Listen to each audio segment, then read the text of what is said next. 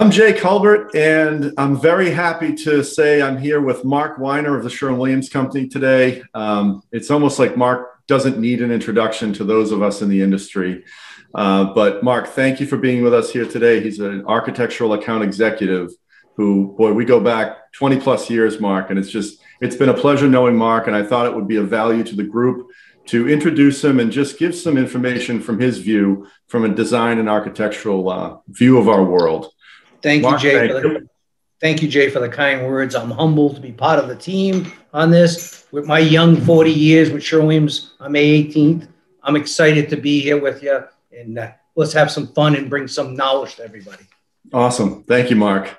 You're welcome, Jay. We figured, Mark and I discussed it, and we said, we'll just get a few quick points out, and then probably in the future, we'd like to do some more of these and really pick on some topics that you guys feel are relevant and land well as value for you. So that being said, Mark, we were discussing, like, with all the changes in the world and our industry this year, from a design perspective or a product development perspective, what would you share as beneficial to a property manager or a facility manager? I think the big thing right there from a design is the function of the space they're trying to do. And I mean paint. And what are they looking for? The results? What are they looking for the product for long term? If it wants to be washable, stain resistant, what are they looking for? And then what type of colors they want to go with? Or do they want to go with some metallic wall paint to give it a pop on a wall? That's some of the things for the property management I'm thinking now in the future. That makes sense. Yeah, I mean, better environment for their employees, better morale. Yeah, and for their clients. Sure. Excellent. Thank you. We also talked about resinous floors and just flooring in general. What are you seeing as a benefit to an owner, manager, facility operator? What type of maybe resinous flooring system is being specified that's really of value to them? That's a really great question, Jay. I think it's all got to do with like companies like yourself out there with the service level you give them. The key to any resinous floor is surface preparation. And what I'm seeing out there in the medical industry, I'm seeing a product out there, a decorative flooring system like a BioFlake we make. It's a heavy duty product. And that's what I'm seeing in the medical facilities. I think in Providence, the VA has got a project coming up with some of that product in the building. I'm also seeing a big interest in cultivation centers, which I know your company does great work in some of them in the New England area. And I'm seeing a product we got called Fast Top, and it's the 23, the new one. And it's beautiful product, lots of colors. But when it comes to resinous floors, you and I know this, you can be creative as a designer and architect and choose any color patterns to design. So I think that's the most creative thing in picking colors for a project, not just the walls, the ceiling, for the floors. Good point. Very good point. Yeah, I've Thanks, seen Jay. Some of the metallics are amazing. It's really crazy what you can create. I mean, yeah, I didn't even touch base on metallics, but I got that out when I do a Teams chat. My background is a blue metallic. It looks like an ocean in a commercial job. That is the up and coming products out there, the metallics for floors, for certain uses, offices, hallways, a laundromat. It's beautiful. It's not a high cost per square foot, and it's just very creative, and it's up and coming as far as I'm concerned. Good feedback. Good information. Thank you, Mark. Thank you. You're welcome, Jay.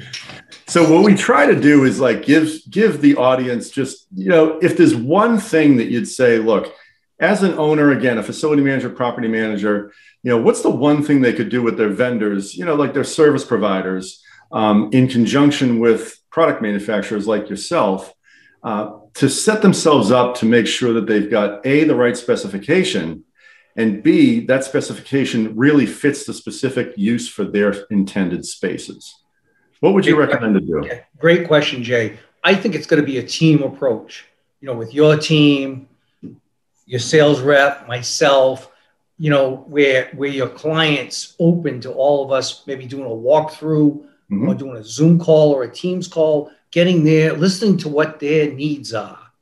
And then we come up with a game plan, product specifications that'll fit. We can tailor any product. We have so many vast products of resin floors. Most people don't even know we have a big line of resin floors. So I think we got to take it as a team approach. You and I, your rep, the owner. I'm a believer of all a team approach and listening to what they really want, the outcome. And we also need to really know the usage of that room where the resin floor is going to be.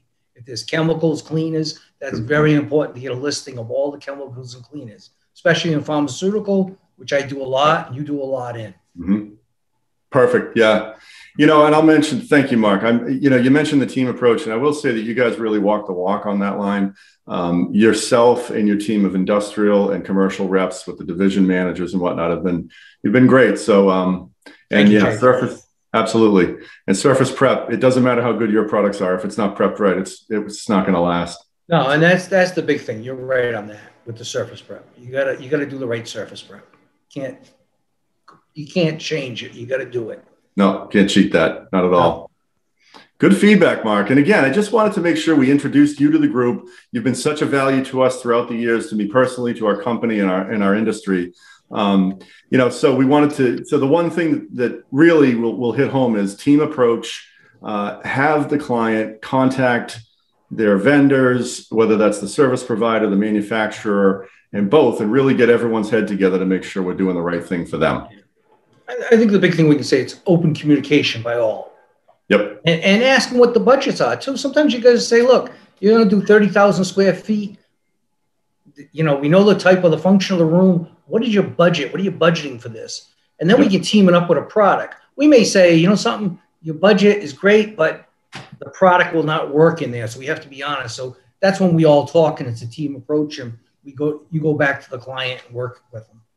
Very good point, Mark. Yeah, it could look really good on paper. If it doesn't fit the finance, it may not work. So good point. Yeah. Mark Weiner, thank you very much again. More of Mark to come. And we're very grateful that you joined us today, and have a wonderful day. Make it a great day. Thank you, Jay. Always a pleasure. Have a great day. All right. Take care.